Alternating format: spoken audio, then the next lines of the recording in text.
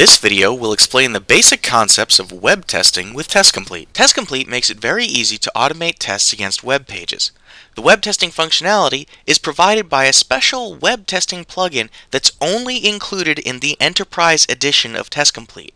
Now, the test engine provides access to web page elements shown in Microsoft Internet Explorer, Mozilla Firefox, Netscape Navigator, or in Microsoft Web Browser controls. And to understand how to work with web page elements, you can explore your web pages via TestComplete's object browser. So let's go ahead and do this. I've already got a web page loaded up right here. This is an orders application that's up on the Automated QA website. And what we're going to do is use TestComplete to learn more about this web page.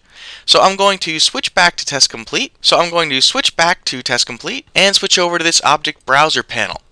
And this shows me all the processes and objects that are working on my system right now. So here's Internet Explorer. I'm going to expand this node, and now I'm going to find the page inside of my browser, and that object is right down here, this page object. And when I expand this page node, I can see all the controls that make up that particular web page. When I select a particular control, I can see in this panel on the right a list of all the properties that TestComplete can see for that particular control. In fact, we can see these basic properties right here, or we can click this link to see every property that exists for that particular control. One other thing to note is that the full path to that object is displayed up here inside the object browser panel. So if we need to access this particular element in script, we can just right click up here, say copy all, and then we can paste that right into our scripts. So we've demonstrated how you can explore a web page in the object browser, and now we'll learn how to add a browser to the TestComplete project, how to make TestComplete automatically open the desired web page in the browser at runtime, and how to record a test against a web page.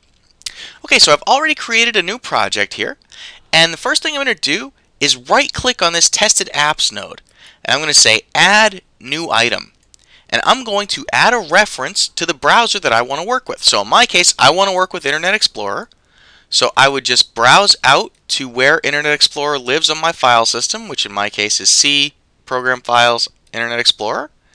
And I'd select this iexplorer.exe executable. Click the Open button. There we go. Now you can see TestComplete has added a reference to Internet Explorer here in my list of tested applications. And now the next thing I want to do is tell TestComplete what page I want the browser to go to when I launch the browser. And the way I can do that is by clicking on this ellipses button right here in the parameters column. And right here, I'm going to type in the URL to my website.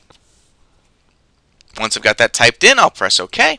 And you can see right here, TestComplete is keeping a reference to that web page. So when I launch the browser, we're going to go out to that URL.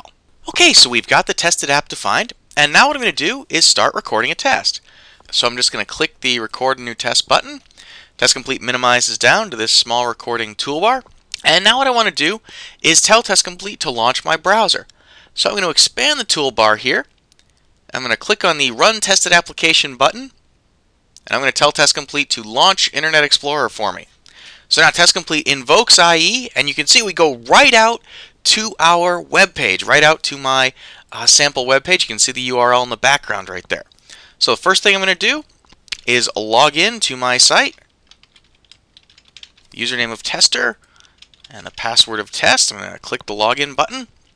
And now I'm going to edit the Paul Brown order. So I'm going to click the edit button right here, and now I'm just going to modify the product name and the customer name field here.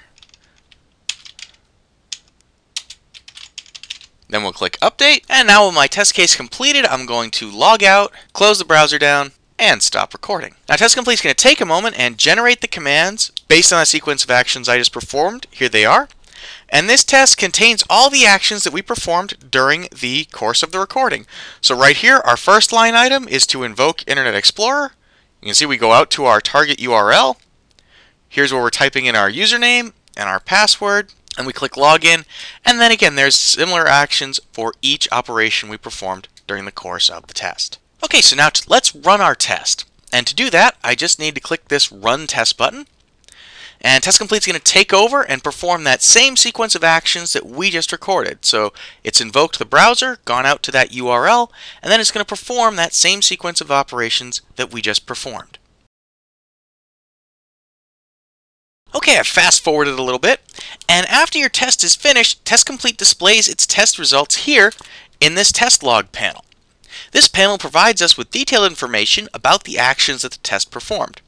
For instance, this message right here tells us that we launched Internet Explorer. This line right here is telling us that we typed the word text into a particular field on screen. And you can see down here in the bottom part of the panel, you can actually see a picture of what was going on at runtime. This image on the left is what we were expecting to see in the application, and the image on the right is what we actually saw. Now, this panel here on the right gives us some extra information about the test. As you can see, we have 0 errors and 0 warnings, and we can also see the start and end time for the particular test run. So this is great because we know that we had no errors or warnings in this particular test. This concludes our video on web testing with TestComplete. If you have any questions, please don't hesitate to contact us at the email addresses on your screen. We wish you luck and hope you enjoy automating your tests with TestComplete.